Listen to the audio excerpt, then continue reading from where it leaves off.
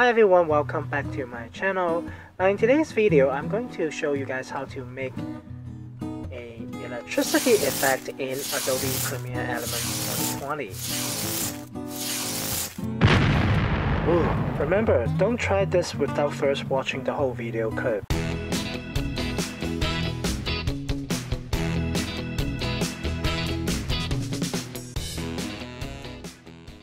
If you are new to the channel, my name is Ka. I love to make review videos on gadgets that I get for entertainment and cooking. When I cook something that I think it tastes good, I'm going to make a tutorial out of it.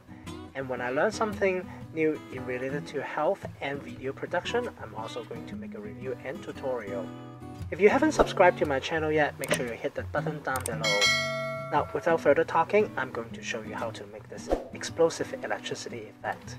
Let's go to the screen. So here we are back to the Adobe Premiere Elements 2020. We are in the expert mode. Now I've loaded all the files on the project already.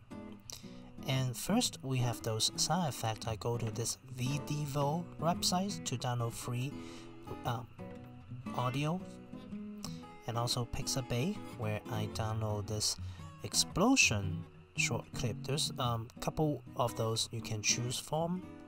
Now these videos, you have to pay attention to if it is free to use or if you need attributions. Now this one is free to use, you don't need attribution, so you can download it and incorporate it into your videos. So I loaded everything in the area, and I go to Effect and look for Lightning, okay, and drag it to the clip. Now you have a lot of parameter for this lightning effect, and I'm not gonna go over every single one of them. Most of them do with the branches and the thickness and everything.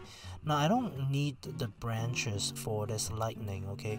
It's supposed to be like almost like a natural lightning effect, so I decrease all the branching so it's only one line, okay, one electricity line. And then you can also adjust different branch thickness and width, amplitude. You can play with all these different parameters. So I increased the thickness a little bit so that it's easier for me to see.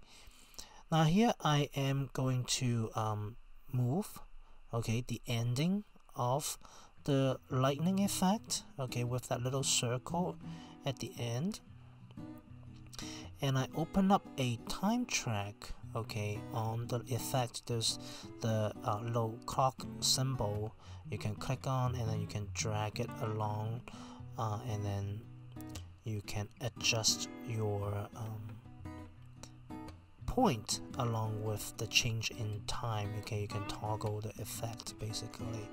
So as I move along the timeline, I'm trying to spot if my hand are moving or not. If my hand is moving, I'm going to drag that little circle of the two ending, okay.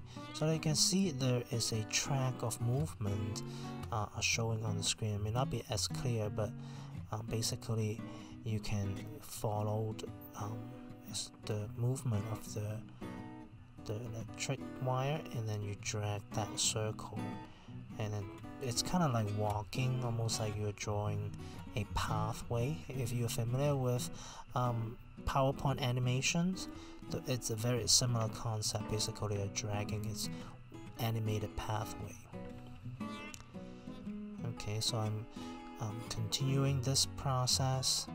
So notice the little dot there on the left hand side, right hand side there is showing you each timeline point where there is a transition in the movement.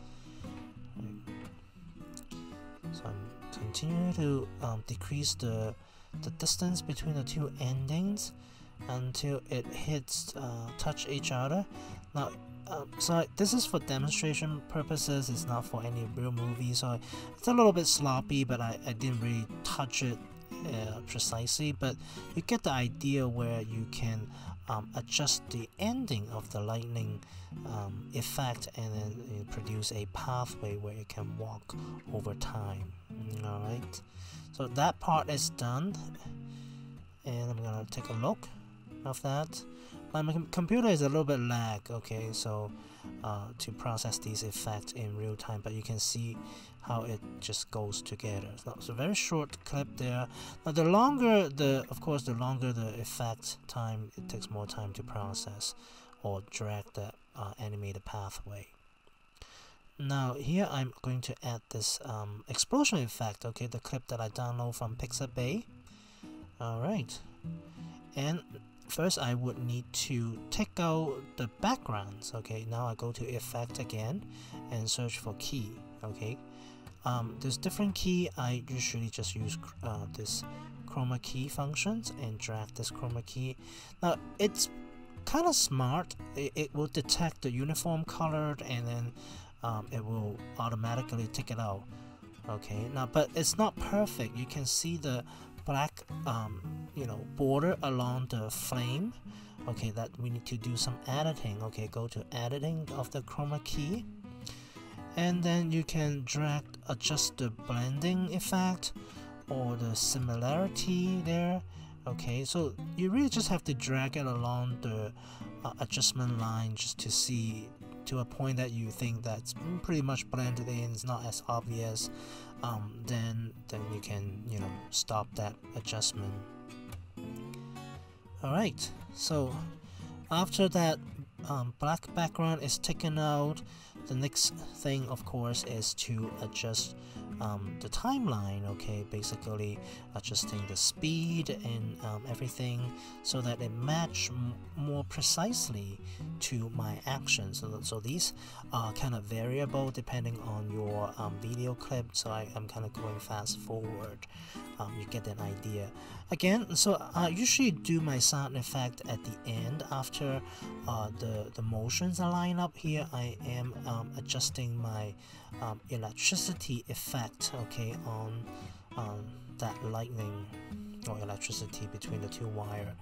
Now finally I'm adding the explosion sound. Now I didn't show you the download, but basically I went to the same video website and download this explosion website and try to match the sound along with that explosive effect. So okay, so here I fast forward a lot. I don't want to waste your time watching doing adjustment, but I usually again do a final checkup and see if everything looks lined up. Now you see there's still a slight disalignment between my reactions to the flame. I'm not going to show you how I just close the gap between the two sound effects. And finally, and you can go save your project and export the video clip. If you learned something new from today's tutorial, please give me a like and thumbs up and leave comments down below. It really makes a difference to my channel. Until then, I'm going to see you next Friday. Bye.